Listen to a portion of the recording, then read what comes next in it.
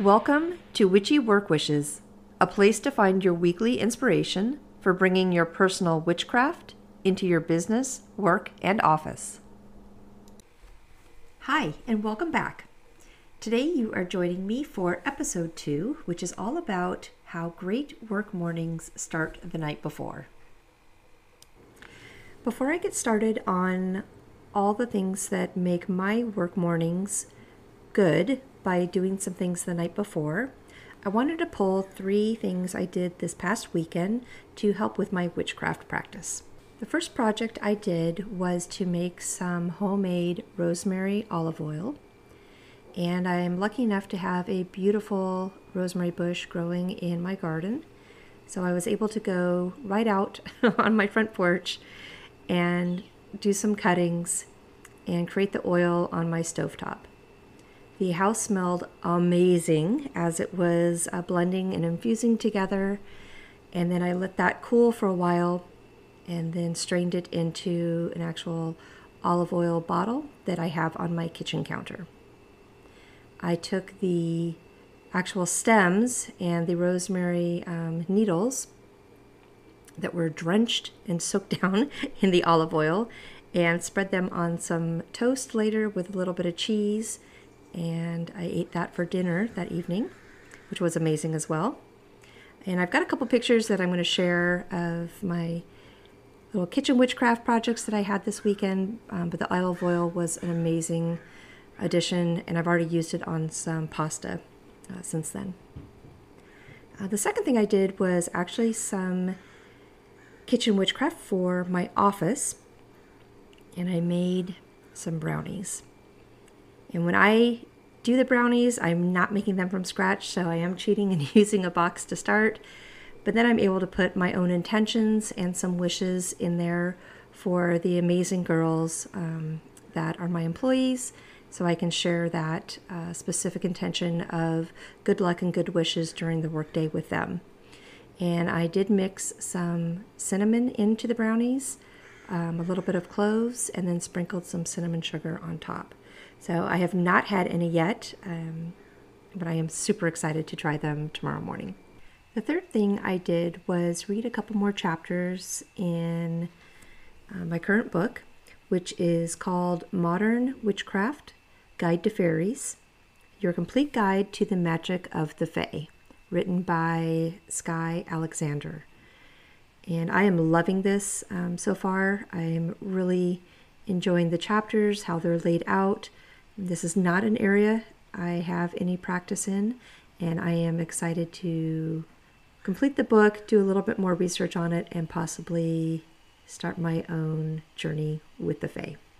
So I am recording this episode on a full moon, and I am really excited to do some rituals this evening that will support my practice with the moon, and that will include a ritual bath. I will be setting out some crystals overnight, as well as making some moon water. And I did play a part of this back already and realize how loud my crows are outside. I do have one that is very in tune with me. I call him Lovebug. He did have a family over the summer and brought his family and his little baby birds, baby crows, into my yard. And I do believe most all of them have stuck around. I found that crows stay together, and I think some of the babies of this year will help raise the babies of next year. That's my hope. But he is getting a little loud because I think he wants some more peanuts. When I paused the recording, I was able to zip outside and take a couple pictures of him, so I will add that to either Instagram or to my Patreon account as well. All right, let's get into the 3 main areas I like to focus on the night before I have a work day. And those 3 areas are going to be my kitchen and coffee, my closet, and then my bath and bed. So the first area is probably super self-explanatory. Actually, all the areas are, I guess. But for me, I do like to tidy up my kitchen, do the dishes, put them in the dishwasher, and clean off the counters and just kind of make sure that my kitchen looks good, as that's the first thing that I walk into in the morning. The biggest prep for anything I do the day before, whether it's a work morning or not, is going to be my coffee routine. I am faithful to that, and I have been faithful to that my entire life. I can say there are only 2 times that I stopped drinking coffee, and that was when I was pregnant with my first son, and then when I was pregnant with my second son.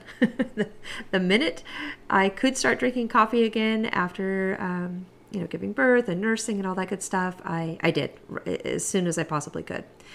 So the coffee routine as a whole is so important to me. It is something I will never miss. Again, whether it's work or weekend, that coffee is brewed or prepped, the night before.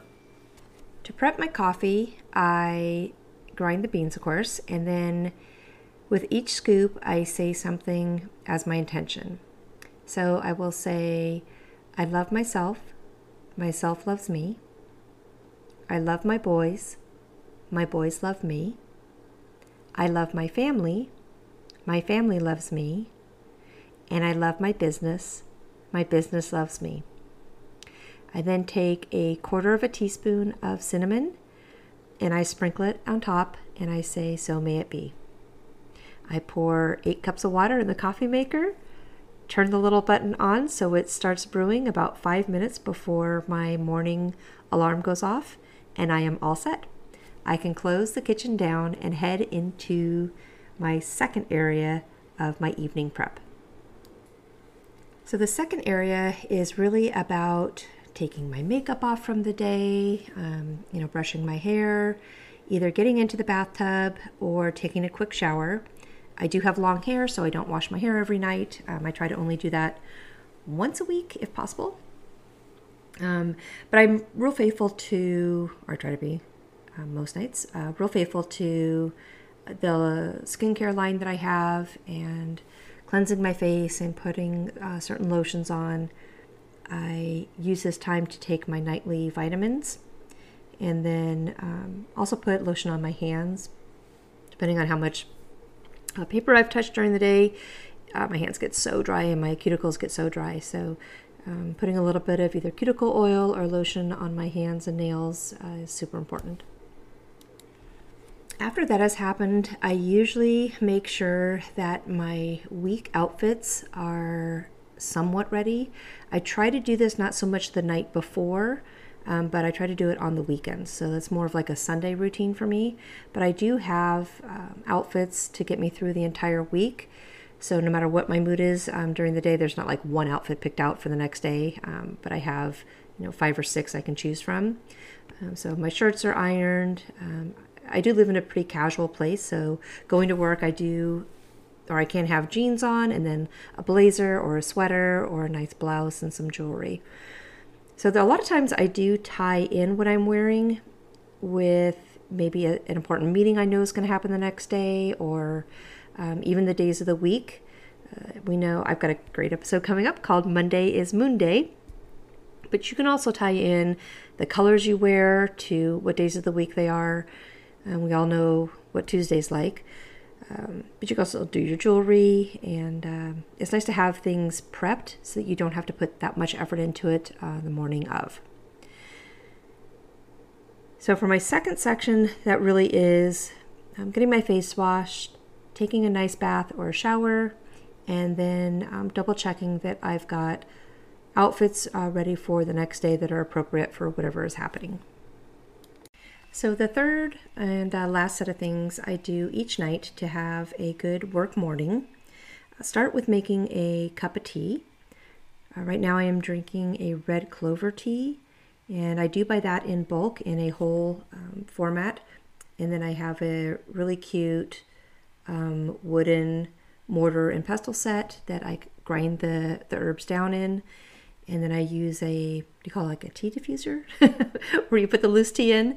I did take a picture of that, so I will add that on. I've got a cute moon one that I use, and I let that start seeping while I get my jammies on and kind of grab what I need to do to actually get into bed. So I do set my timer for 5:25 in the morning. So going back to the coffee does start brewing at 5:20 in the morning. The timer that I actually use is part of a sleep app, and honestly, I have no idea why I continue to use the sleep app, because I know I don't sleep well. I have many dreams that either wake me up, or I'm sure like most of you, I'm up pretty consistently between 2 and 4. But I track it nonetheless. So even though I know what it's going to tell me each morning, but it does have a great alarm built into the app, and it actually wakes me up with birds chirping, which I love. So once I'm in bed, I have my tea. I either will be reading my book, or I will look at a little bit of social media, and I try to be in bed by 9:30-ish, and I try to get to sleep by 10. So that gives me roughly, the right amount of time that I need for my age to get enough sleep, or the limited sleep that I can do, and still have a good morning the next day. A side note we could definitely add in here for anybody who has pets is making sure that your pets are ready for bed when you are ready for bed. And that doesn't always coincide, especially if you have dogs, but it is an important step to take. So I'm kind of adding that on as a side note outside of my main 3 areas. I do have 3 cats and a dog. So making sure everybody is set and settled and ready for bed as well is very helpful for me being able to go to bed on time. Well, there you have the 3 main areas I try to focus on every night to make sure my good work morning is successful. And it definitely starts with the kitchen, prepping that coffee, going in, making sure my face is washed, I'm taking my vitamins, and I'm having either a relaxing bath or a nice shower, and then grabbing a cup of tea, jumping into bed with either a good book or my iPad to look at some social media, setting my alarm clock for 5:25 the next morning, and then shutting everything down and hopefully being asleep by 10. So my first witchy work wish was really to find out what I could do the night before to be prepped and ready and energetic and prepared for my work morning the next day. And this routine has really helped me a bunch. I am not naturally a morning person, so this is a very specific, purposeful act that I go through each night to make sure that I'm ready to go the next morning. So with that, I did want to share a little poem I wrote about how great mornings start the night before to kind of wrap up this episode. So here we go. Our morning starts the night before with all the things we must restore. Our face gets washed and our bodies soak. The bubbles dance as the fairies joke. The tea steeps strong as the jammies wrap, and the fluffy blanket drapes on our lap. Our beauty sleep may not be long. That morning bell will sing her song. But till that time we all shall rest and wake up happy to be our best. Thank you so much for joining me on this episode. I really had fun listing everything out and sharing with you the 3 main areas that I focus on each night to have a good work morning the next day. I will have all of my notes listed on my Patreon account, and I'll try to put some of the pictures on Instagram as well. I know I did take a couple for the tea, certainly with the rosemary that I was making. I don't think I took any brownie pictures, but I'll make sure to add those on along with any additional notes for my subscribers. And I'm really excited about next week's episode as well. It is all about tracking your time and journals. For my witchy work wishes, this was a really big one. Journaling does not come naturally to me, although over the years the time tracking has. Journaling is a very forced act that I'm still being very deliberate with, and I'm hoping it turns into something more natural later. But it is something I do believe will help me bridge that witchy work wish to my office. I hope everyone is having an amazing week so far, and you really enjoyed your Sunday full moon and was able to capture all of the magic that she gives on those full moon nights. That wraps it up for this week, and I will talk with you next week.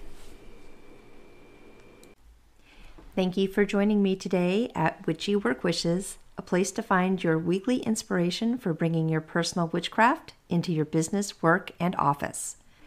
For more information and additional content, please visit me online at witchyworkwishes.com. You can send an email to info@witchyworkwishes.com or follow me on Instagram and Facebook. Just search for Witchy Work Wishes.